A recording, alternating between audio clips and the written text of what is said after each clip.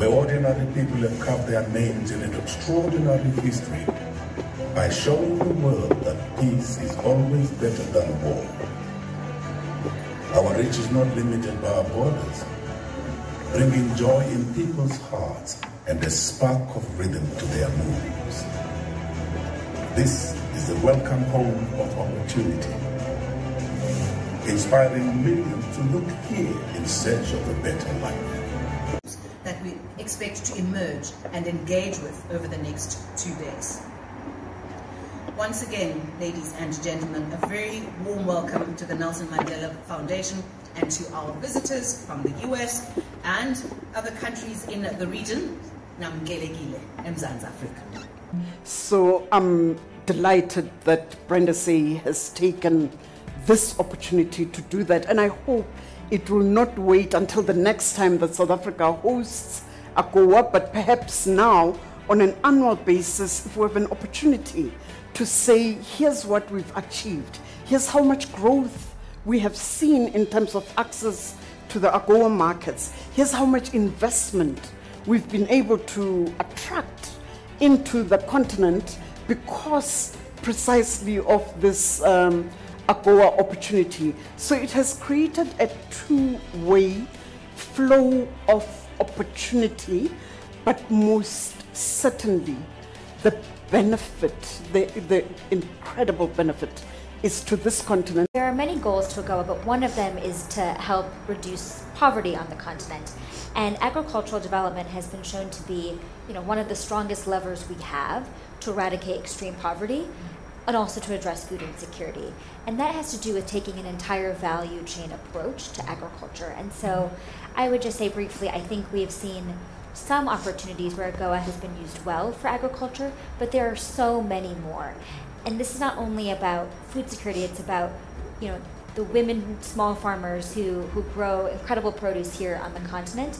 And what we'd love to see more of is to see those products experience value add here on the continent, whether that's processing, drying, before they come to the US market.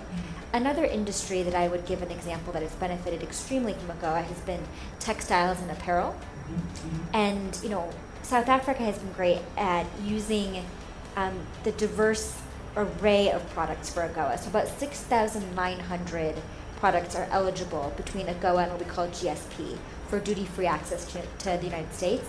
And South Africa, exports on multiple of those, which I think is great and something we want to see expand more and to go deeper, and for other countries on the continent to echo that example. The fact that the AGOA Act was just so inspired in that it is an African, it talks to the African continent, yes, certain countries in the continent, that already presents us the opportunity to approach this opportunity from a value chain perspective, so that we not as individual countries that are still trying to develop, trying to compete with each other to access the markets, but we can rather leverage each other's strengths and ensure that we are taking fuller advantage of this opportunity. I hope that from this weekend onwards, by this time next year, we'll be talking about having doubled our exports through the AGOA opportunity. We'll take your challenge. I'd love to see South Africa double its exports by next year. So, from your mouth to all the ears in the South African economy. That's one. Two, I really want to hear the ideas that our private sector and civil society partners have for what we can be doing to help partners access it from our side, right? The United States has invested billions of dollars in economic development on the continent, and we want that to go towards inclusive, sustainable growth. And so what are your ideas for what we need to do with those investments to make them more impactful?